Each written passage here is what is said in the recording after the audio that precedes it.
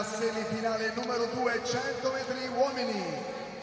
So then Cheng Po-yu of Chinese Taipei goes in lane 1. We have the guest from Chinese Taipei.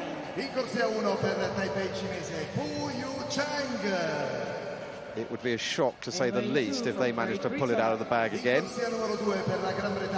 Adam Thomas of Great Britain ran 10.47 in a 0 wind. He qualified as one of the fastest losers for this stage. Jan Volko, the European indoor champion this year at 60 meters, goes in lane 3. Juan Carlos Alanes Prieto of Mexico goes in lane 4. Then Daisuke Miyamoto of Japan has a personal best of 10.23. Not quite in that form at the moment. Here is Pereira do Nascimento. Just seen his teammate blaze through the first of these semi-finals. Can he do the same thing?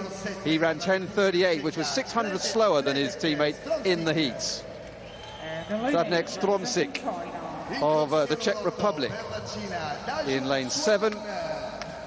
And on the outside, Zhuan Dayun of China, who ran 10.39 to qualify by right. It was the 6th fastest time in the heats. But he's in lane 8.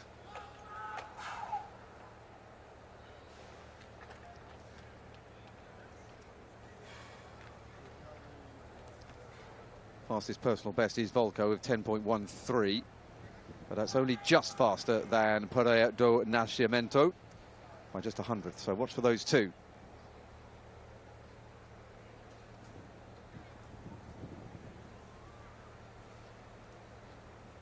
Let's hope we get off to a cleaner start this time. So. The gun goes and they're out of the blocks, and Volko is into his running as you would expect very quickly, but he's not the fastest one away. Fastest one away is Miyamoto. Miyamoto running, and Miyamoto's going to take it, and Volko has been run out of it into 3rd place.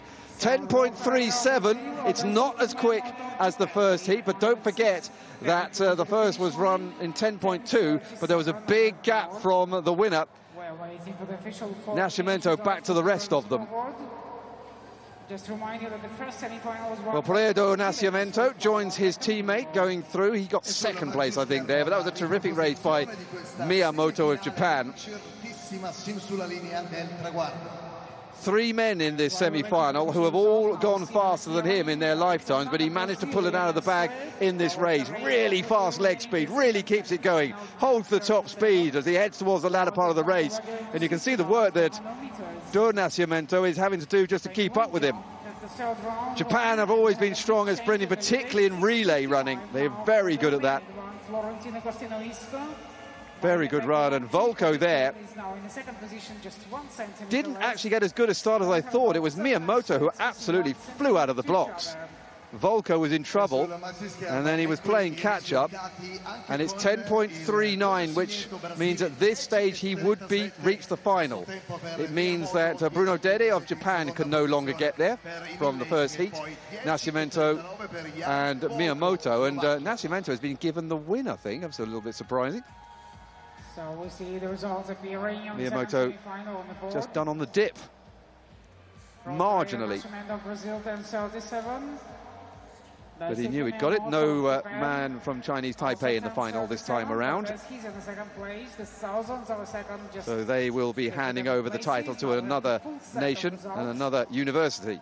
And we'll be waiting for the 3rd semi-final to start. E allora il battito delle mani per Bodrega, salto in alto, Lituania. 4th place was Zhuan Dayun, and that is not going to be fast enough to displace Carlo.